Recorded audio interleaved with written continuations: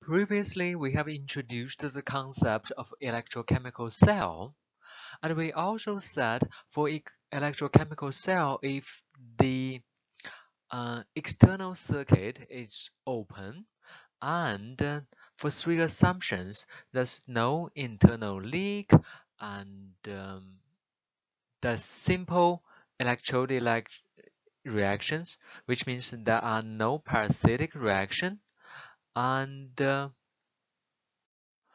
under this condition, the open circuit voltage would give us the so-called equilibrium cell potential, or EEQ. And the researchers did the experiment and found out EEQ actually depends on cell construction.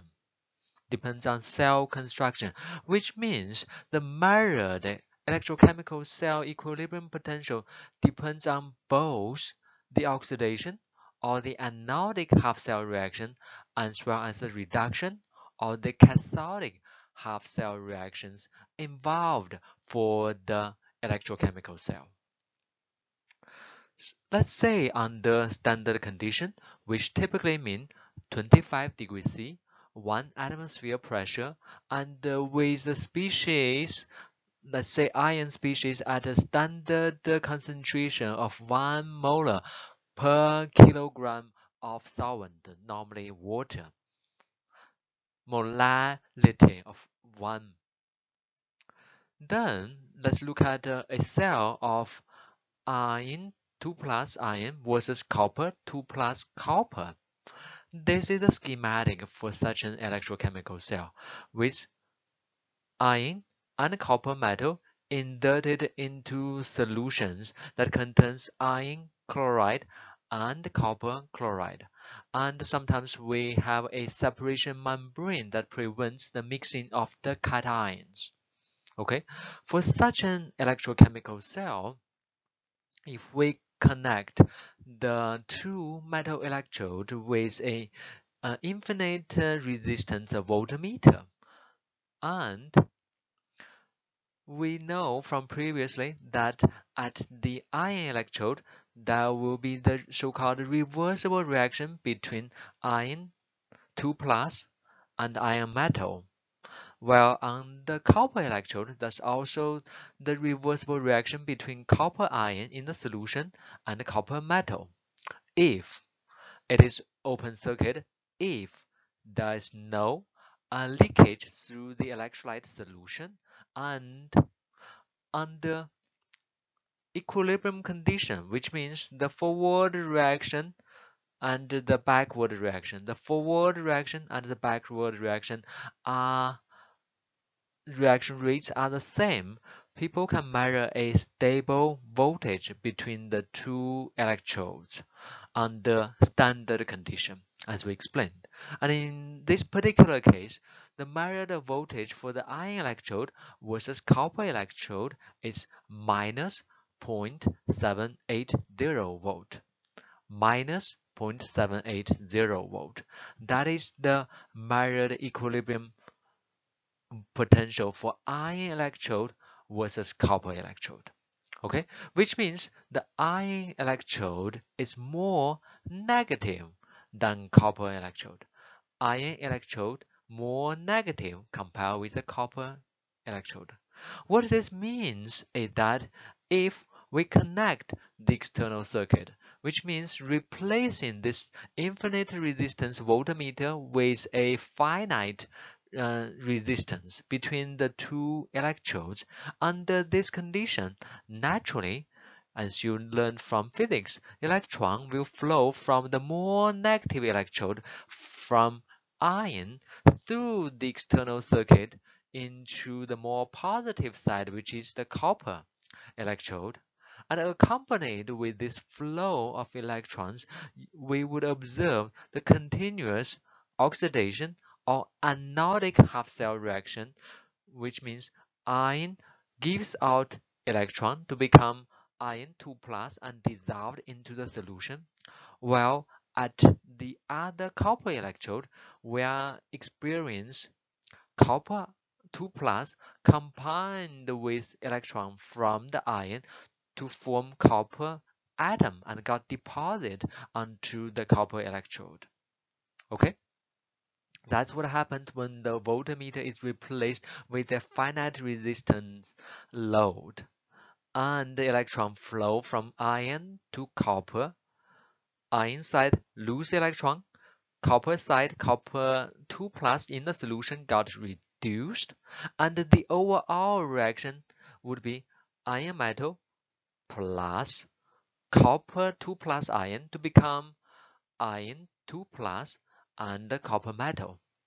Okay, so this is one electrochemical cell. In comparison, let's look at another electrochemical cell of iron 2 plus iron versus zinc 2 plus zinc. This is a schematic for that electrochemical cell. Similarly, iron metal and zinc metal are inserted into solutions that contain iron chloride and zinc chloride. And of course, sometimes we would have a separation membrane that prevents the mixing of the cation while allowing the anion to travel through it. Okay, and similarly, as what we mentioned, on the iron electrode and its corresponding solution, we would have the reversible reaction between iron 2 plus and iron metal. On the zinc electrode, we would have the reversible reaction between zinc 2 plus and zinc metal if the resistance between the two electrodes is infinite and there's no internal leak, electronic leak through the electrolyte, and there's no parasitic reaction at the electrode. Under this condition, people can measure a equilibrium potential, so-called equilibrium cell potential between the iron electrode versus the zinc electrode. And in this case, the iron electrode measured versus zinc electrode, the potential is positive 0.323 volt. Positive 0.323 volt. It means in this case, for this particular electrochemical cell, the iron electrode is more positive than zinc electrode. Iron electrode is more positive than the zinc electrode. Okay, what does this mean again is that if we are connecting the iron electrode and the zinc electrode with a finite resistance, not this infinite resistance voltmeter, but with a finite resistance between iron electrode and zinc electrode, then from physics, the electron would move out from the more negative side, which is the zinc side, through the electrode into the iron electrode. And what does that mean is that on the zinc electrode, we will experience zinc metal give out the electrons to become zinc 2 plus ion and dissolve into the solution. And the released electron will flow through the external circuit into the ion electrode and achieve reduction half-cell reaction on the ion, which means iron 2 plus combined with the electron from the zinc side to form iron atom and got deposited onto the iron electrode. Okay, and in this case, the overall or full cell reaction would be zinc metal plus iron 2 plus to form zinc 2 plus and iron metal. Okay, so this is what the two examples that we give here. Two electrochemical cells, both involve iron 2 plus and iron, but the other electrodes are different, and then we are seeing different so-called equilibrium cell potential. Different equilibrium cell potential. Minus 0.78 volt for the cell on the left versus positive 0.323 volt for the cell on the right. Okay, this is what we talked before, the equilibrium cell potential, EEQ, actually depends on cell construction, depends on both the oxidation or anodic half-cell reaction and the reduction or cathodic half-cell reaction that are involved in the electrochemical cell.